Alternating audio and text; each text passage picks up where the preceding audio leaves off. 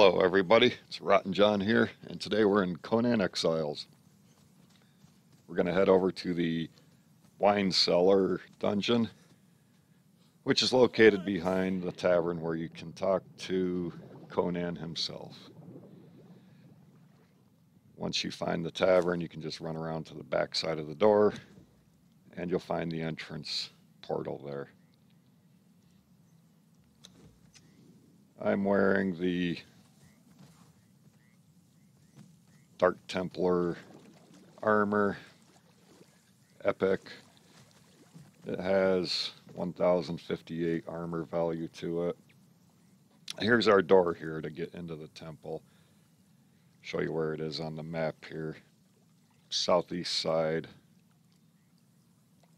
of Sepamaru City.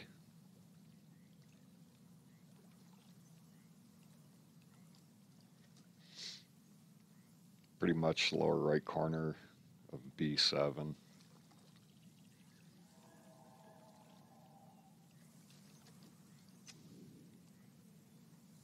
Over here is your exit from the dungeon, and this is your entrance. Here's a quick look around of what's around the area. So let's jump in. It's a little dark in here. You might want to bring a torch. I carry the Glimmer Moon axe. It gives off a nice little amount of light. First guy you'll encounter is Szeth the Drunkard. Little mini boss. A lot of times he'll drop his truncheon, which is basically a steel truncheon with double the durability. Most of the human NPCs you're going to find in this first part are the Relic Hunter Treasure Seekers. There is a Relic Hunter mini boss down the way here a little bit. They're not too tough. I would recommend your thrall have at least 5.5k to 6,000 health to fight the main boss. It gives off some pretty good hits. I have done this with a unleveled Sumerian berserker before. He successfully killed the main boss. There are a lot of places in this dungeon to find these treasure chests and the smaller familiar looking chests that you find in the unnamed city. Those chests will contain KHARI metal. You'll need 10 pieces of the KHARI metal per weapon when you learn the scrolls from fighting the main boss. And you'll need 5 pieces of KHARI metal for each piece of each set of the armor you can learn in this dungeon. Total set of each different armor you can learn will cost you 35 KHARI metal. Like I said, each weapon you make will cost you 10 KHARI metal. You'll need to run this dungeon at least 3 times to learn the KHARI soldier, the KHARI weapon, and I don't remember the name of the other KHARI armor. But it's basically a light and a medium armor set. Here's the box right here that you'll want. Usually there's 3 of them here. This time there was only 1. So the KHARI armor is kind of expensive to make, especially for the armor value it has. It does give you a little bonus, I believe, strength and vitality when you wear it. It's good armor for putting on a thrall or something that when you're out farming, doing things like that. Now, all these torches through here pretty much light your pathway to get to the end boss. I recommend taking an extra second or 2 to light each one as you find them. I have a separate video coming out of what happens when you die in this dungeon. And lighting these torches as you go through is really going to help you if you end up dying to something throughout this dungeon. I've stripped out a lot of the areas that I've searched through. This video would have been over an hour long, looking through every little alleyway, corner, crack and crevice through here for loot chests. You can spend some time in here finding chests, but it's worth your time in the end. One thing I'd like to point out also is if you come into some of these tight spots and your thrall comes up behind you and decides to stand in an opening, you're going to get stuck in there. Then you have to have your thrall unfollow you, and you're going to be standing there until a skeleton or something ventures close enough to get the thrall's aggro, and it'll actually move out of your way then.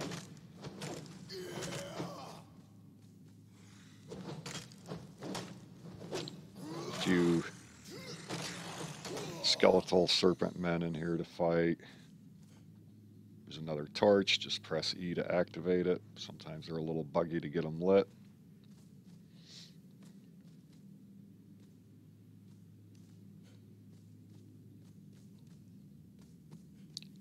Like I said, there are a lot of places to search in here. If you take your time and go through all of this, you'll end up with a fair amount of gold, silver, steel.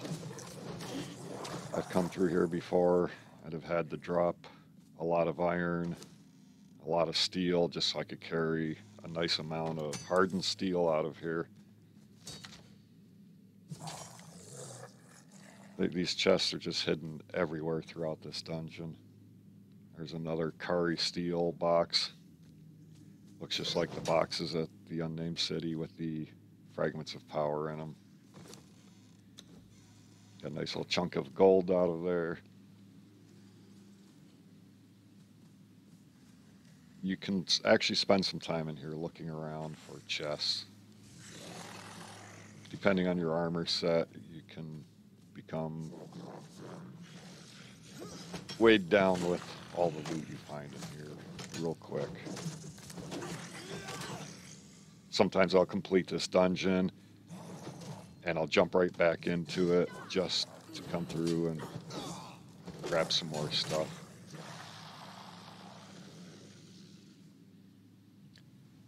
I'm constantly looking around. There are a lot of wights to fight in here. The undead skeletons that are glowing. They tend to pop up out of the ground. You get surprised by them every now and then. They typically have the normal white loot drops. Here's the first undead legion skeleton boss you're going to fight. I always just try to get my thrall aggroed on them, let them take care of these guys. You can withstand a couple of their light attacks, but if they hit you with a combo, you're done. You're back at the beginning of the dungeon. They will put a hurting on you.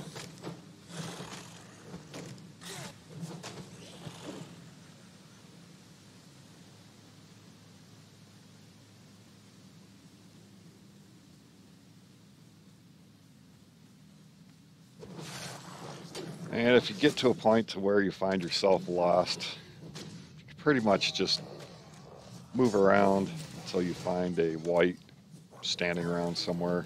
They kind of line the path also. You'll run into a couple of these undead kappas.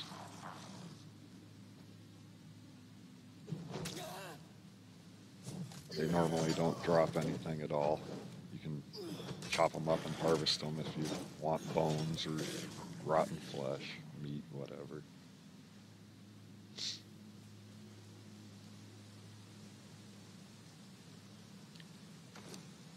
Another loot chest with just some regular old loot in it. And when you're in this spot here, you can actually jump over that fence. There are more loot chests down below there. Here's a little river. It's a waterfall down to the one side. If you're in here and you're fighting and you fall off that waterfall, it's not a big deal. You're just down at the bottom of this path. Just run back up to this spot. This is also where the undead Kappa boss resides in his cave. So I try to take care of all these other Kappas and whites that venture in here before I fight the boss. He's got a little bit of punch power to him. But the good thing about fighting this boss is he will often drop the KHARI water skin. It's a new item that they've added in with this dungeon. Here's the boss here. I'll pull him out of his cage, get my thrall to beat him up. That's waterfall I was talking about if you should happen to fall off of it. You just basically end up at the bottom of the path where you started running up the hill to get here. I haven't taken any damage by falling off of that waterfall yet. I'll jump in, help my thrall, beat this guy up. We've got a little bit of health. It takes a minute or two to kill these guys off.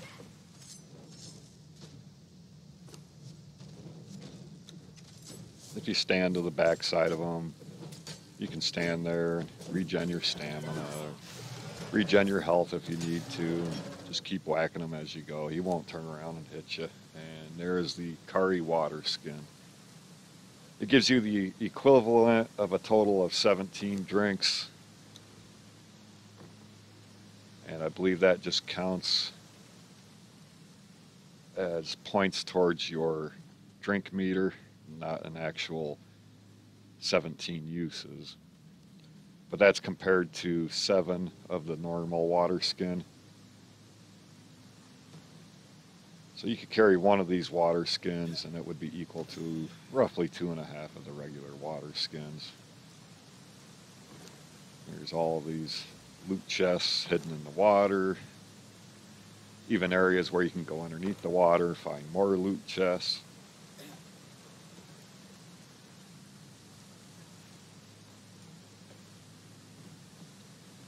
And as you can see, it's kind of easy to get turned around in this area. But like I said, if you fall off the waterfall, you're right back there at the end of this path. Brings you right back to where you've already run through.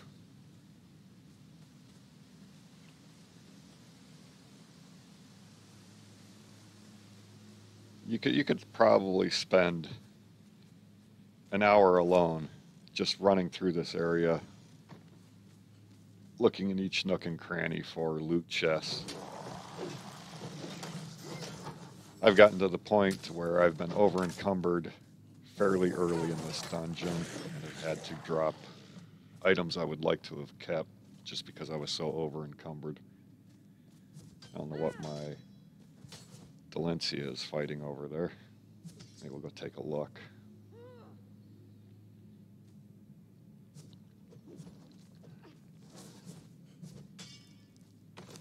Couple more loot chests sitting right here. Some just have your standard loot. Some are full of gold and silver. What is she fighting over there? Ah, good job, good job. She's beating that wall up pretty good.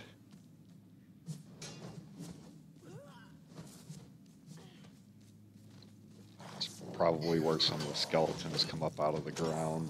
The AI is seeing them as there. As you can see, every time these guys hit you or you get shot with one of their arrows, you do get a little tick of corruption added to your health and stamina bar. It's usually not much, but it will add up the longer you stay in here. Every time you get hit, you get a little tick of corruption. This guy, to me, is a little hard to fight just because of the fog in here. You can't keep an eye on your thrall to get them engaged as easy as you can in the other areas. He wields a hammer, and it hurts.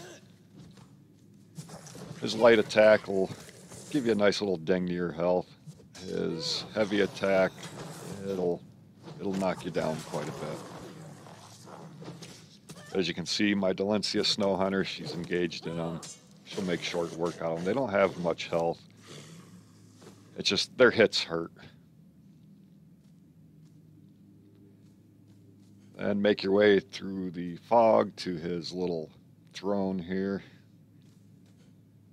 There's some more chests. This one has the fragment of power. Sometimes there will be another one standing here and another one half buried on the steps here.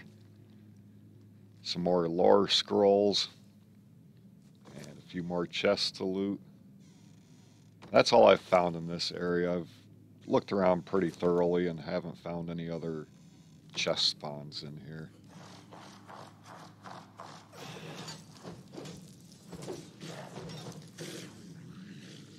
And I have made the mistake of falling off the edge there. Yeah, it's never a good outcome. There's not many places in this dungeon you can climb, which means you can't grab onto the walls when you fall. So if you fall from a high spot, it's usually just a fall to your death if you don't have a lot of health.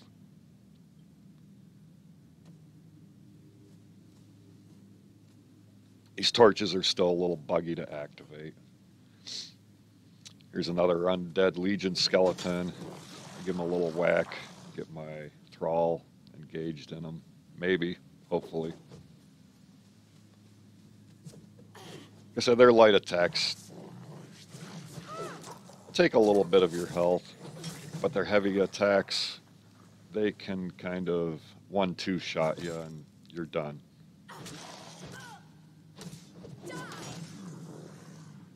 Dalencia will make quick work of them. As you can see, she doesn't take a whole lot of damage with her health. But I believe this one that I'm leveling up now has a health pool of 10,400. I think that's where she is at the time of making this video.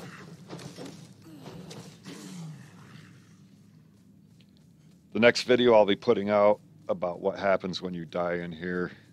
I'm using another Dalencia that I was leveling up, and she got unlucky in the lottery of the leveling bonuses, and it's very hard to get her to aggro on these bosses. Now this guy with the sword, he's usually a 1-2 you're dead shot kind of guy. He hits hard, but he has low health. I'll get Dalencia involved with him. I'm not going to go fight that skeleton. I don't want to pull Dalencia off of this skeleton boss yet. He's going to come over and make my job a little easier. And we got another skeleton shooting us in the face. And of course, in Conan Exiles, every now and then a boss will drop through the floor.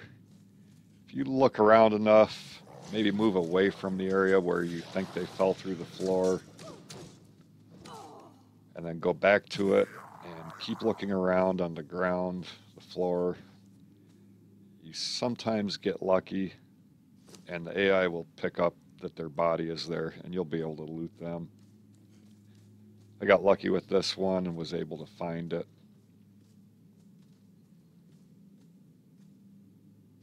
I know he went down in this area here. Yeah, there it is right there. Got another fragment of power, some more KHARI steel off of them. Some of the skeletons in here, they will drop loot. Most of them will not. I don't know if the AI thinks they are whites and they have a loot inventory on them. You can search around a whole lot more areas back there, but for the video we're just going to run up this hill. Now there's a fork in the road here. You can go to the right or you can go to the left. The left will take you up to the main boss dungeon. To the right, we'll go back in here. I'll show you the spider cave.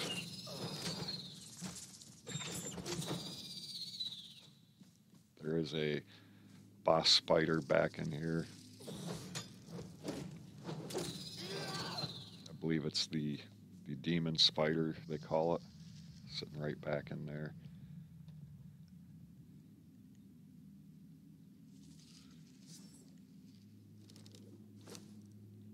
I usually just give her a shot to the face with an arrow to get her aggro.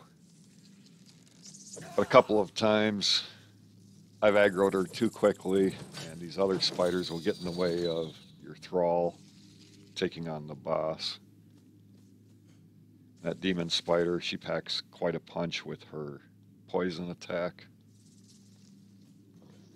Get you all kinds of crippled up, and then these little guys usually move in for the kill. Still have a couple of small spiders around, but Delancey is going to run in and start the fight now anyways.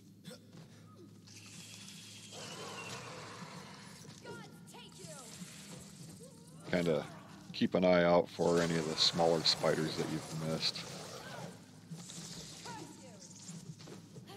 I'll stack a little poison on this one just to help the fight go a little quicker.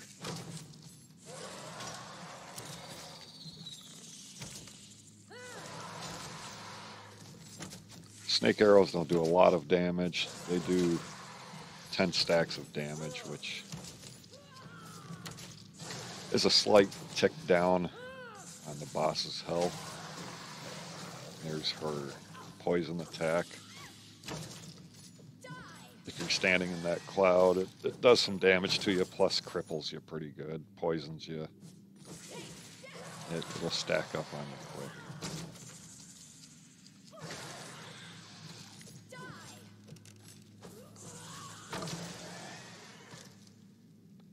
So we're just going to let her finish off the spider. All I found in here, I've gone through this cave pretty thoroughly, the spider area, are 3 chests. One on the left, one on the right are just your normal chests. The one in the middle will be your legendary weapon chest. So you come over, hack her up a little bit, get the skeleton key from her. Here are the 3 chests. And another one right around the corner here. As you can see, the right side, left side chests just have your normal chest loot in them. And the middle chest is your legendary weapon chest that requires a skeleton key to open.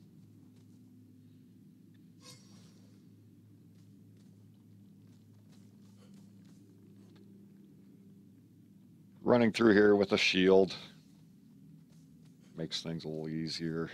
I just usually never bother to pull my shield out, so I don't even come in here with a shield anymore.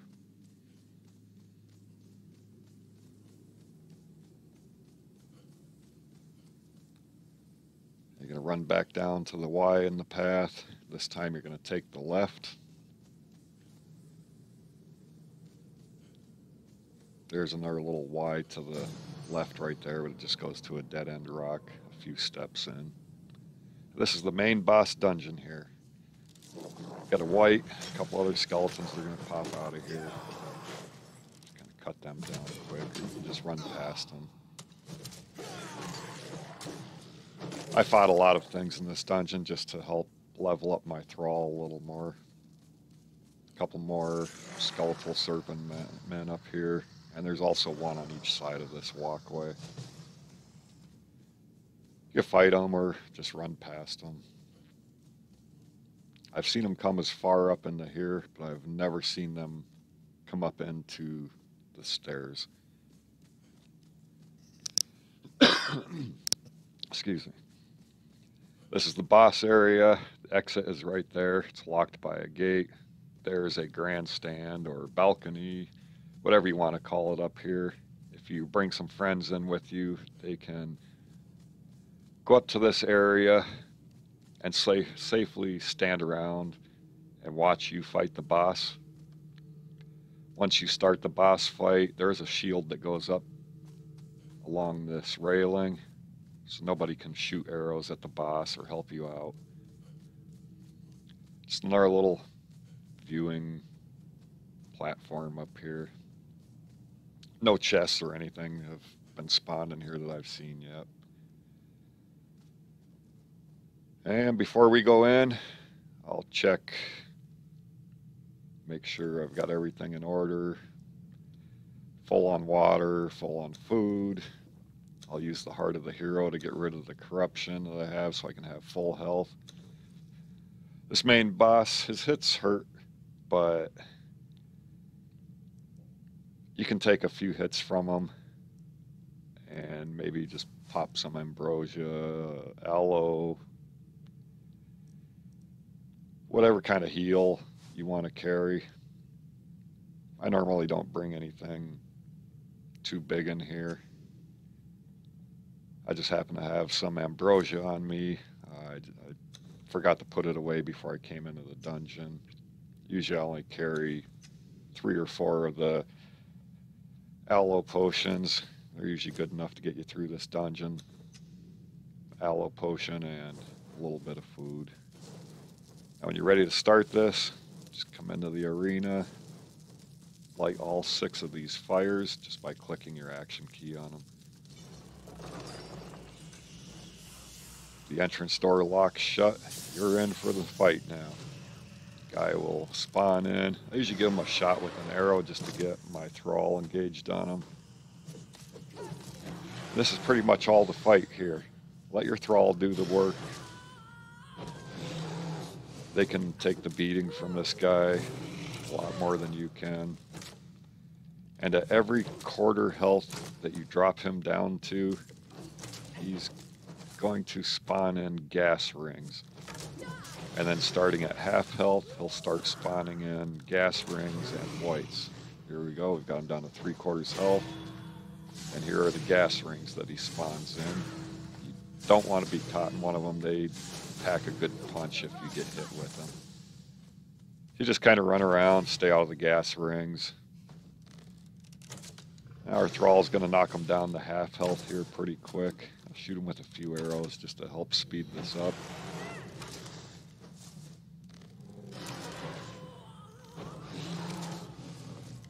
Here we go, he's just about half health. Should be another hit or two.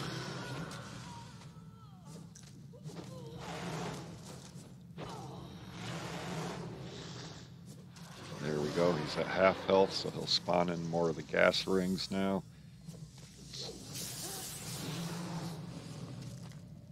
I find it easier to run in a counterclockwise direction, and all of these whites will spawn in with them. You can roll through some of these gas clouds and make it through safely at times. Delancey will keep knocking him down until he gets down to 1/4 health before he spawns more gas rings and more whites. Take a quick look at that. Oh, there he is now. He's at 1/4 health. You want to watch for the gas rings to start spawning. There they are. Just make sure you stay out of them. And also more whites spawning in. I'll give you a quick look back at how many are spawned in now. Basically, this is the whole fight. Just avoid the whites, avoid the gas rings, let your thrall kill the guy. It's done and over quick and easy. Here is the Dafari warrior army, or not Dafari, the KHARI warrior armor. As you can see, my thrall didn't take too bad of a beating.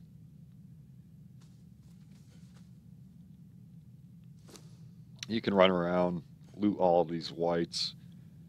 I have counted as many as 18 of them that spawn in after the boss has been defeated and their bodies are on the floor. I think this time there were 15 or 16. I don't remember what the exact count was. But they all carry pretty much same standard loot.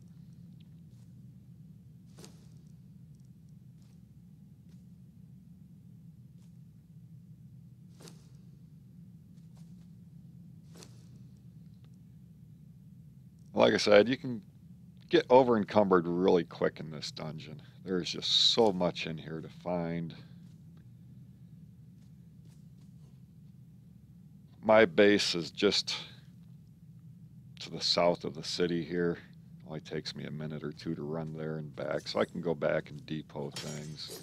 And I'll come back in and do the first part of the dungeon again. This main boss is on a 1 hour respawn timer, so you have to wait a full hour before you can come back in and even light the fires again. But as you can see, the entrance doors have unlocked again. And to the other side of the arena, the exit doors or gates are now unlocked and open. I'm going to eat this guy's fish just because I am.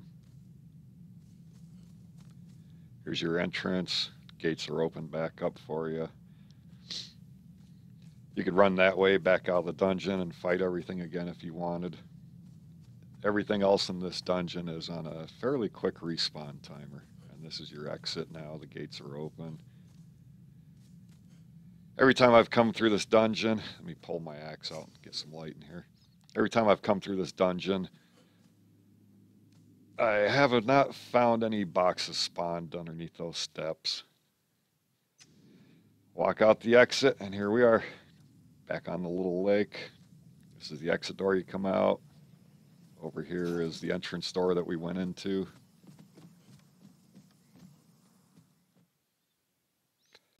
So that's it. That's the dungeon. Hope it helped you out a little bit. Hope you found it entertaining. Let me know what you think in the comments below. Please drop a like and a subscribe, as I will be adding many more Conan dungeon videos in the very near future here. Thank you very much for watching, and stay tuned for more.